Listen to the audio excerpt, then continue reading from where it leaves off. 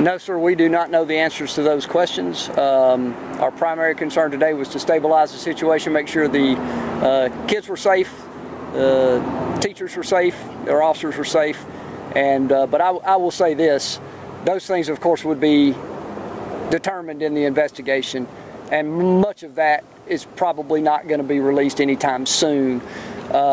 We did verify with the school that the two individuals that were hurt were not students, because we knew there was a concern from parents of students at the school that their children might be in harm's way. Are those two people, were they shooting at each other, or is there still a shooter out there that you guys are looking for? We are still looking for suspects in this case.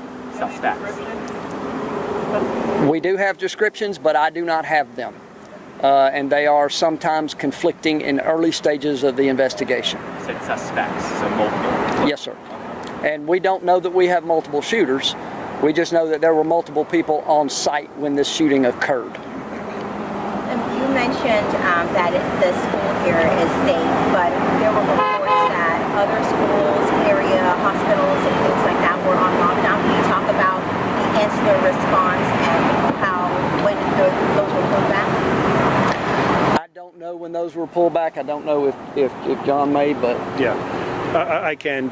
I've referenced some of those procedures and processes to make sure the kids stay safe across the county. Anytime there's an incident in a school, we assess the surrounding area and surrounding schools, in this case, Varner and Compton elementary schools that we just put into a code yellow, a soft lockdown, just out of an abundance of caution. There's no specific threat that we are aware of and that we don't believe exists, but we just want to make sure we're taking that extra step towards safety, and those code yellows have been lifted as well, and those buses should already have students at home as we speak.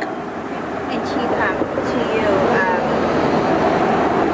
there's a video of this incident that has been widely circulating on the internet.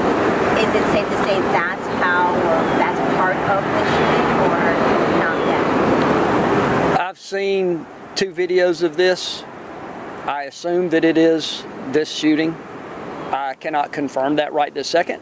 But again, those details will be discovered as our investigators continue to investigate. They're already investigating right now on multiple fronts. But yes, I assume, that's an assumption on my part, that is actually the shooting that we're talking about. Yes, ma'am.